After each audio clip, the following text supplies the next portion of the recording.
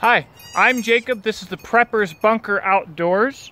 I'm going to start doing some vlogs or video logs for the hidden Holler Homestead. That's going to be the name of our little homestead operation here. We've got two really exciting things to show you guys today. But first, I'll give you a little update on all of our animals and our setup. We have to redo some fencing. I'll be showing you that pretty soon here. The goats are doing great, aren't you? Yes, Kimber. She's doing fantastic.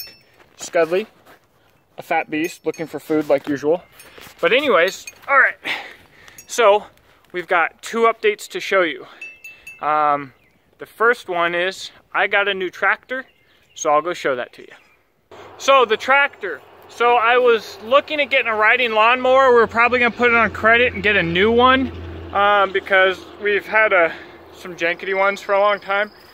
And they're, between $1,500 and $2,000. And I was reading the reviews, and long story short, it started out with people complaining about the warranties not being all that great, to me doing some actual research of people doing some actual work with them and not being impressed, to thinking, well, I bet I could get a little gas garden tractor for about the same price. So, here you go. I will show you the Alice, this is a 1940 Alice Chalmers B. It's not original, but let's check it out. This old tractor is a joy to operate so far. You just turn the gas on, crank your key, pull out your choke, and hit your ignition.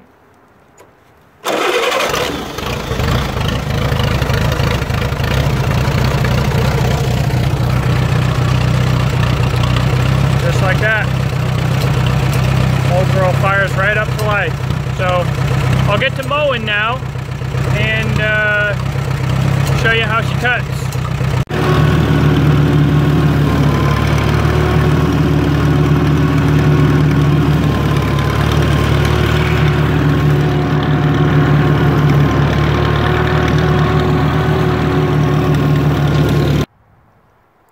Alright, well, I might need some help from Alice Chalmers people.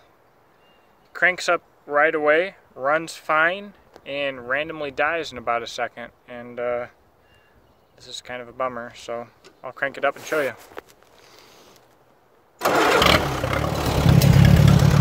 Cranks.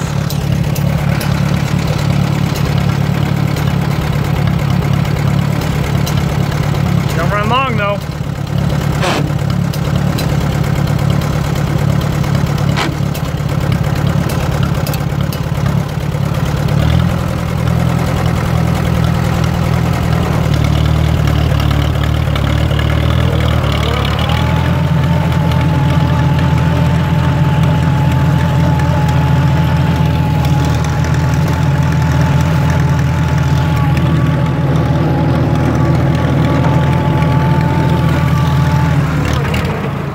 Come on.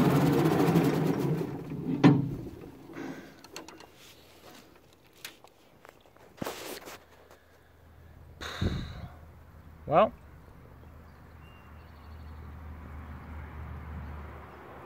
so much for that.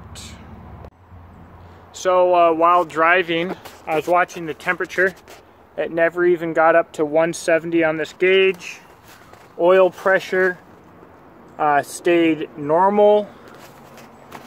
So if you're an Alice Chalmers guy or a tractor guy in general, understands very basic wiring. I'm sure this is some small electrical issue. Give me a heads up on where I should start looking. This is... shouldn't be surprised. But anyways, on to the next surprise. This is Dixie, the Great Pyrenees, the fearless guard warrior. She is a wonderful dog, except when it comes to chickens. She likes ripping chickens apart. I'm gonna be honest.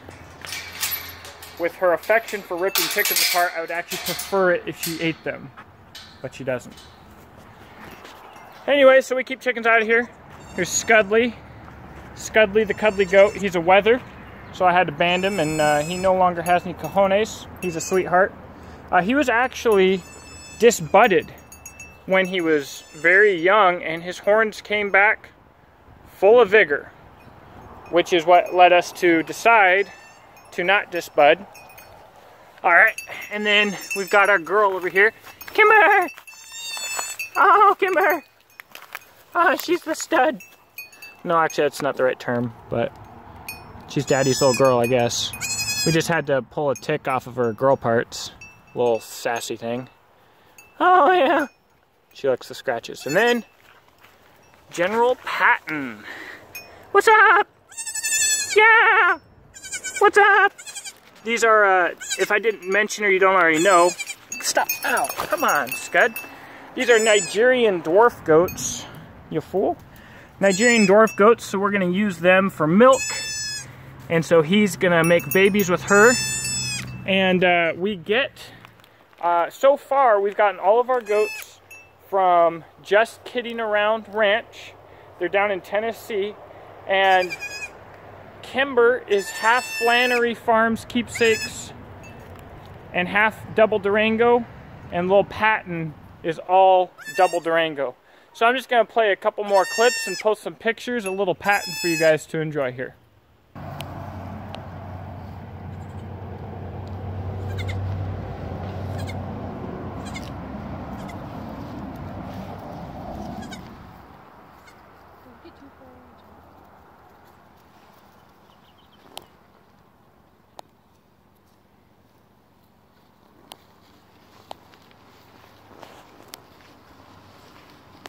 Come here, Jimbo.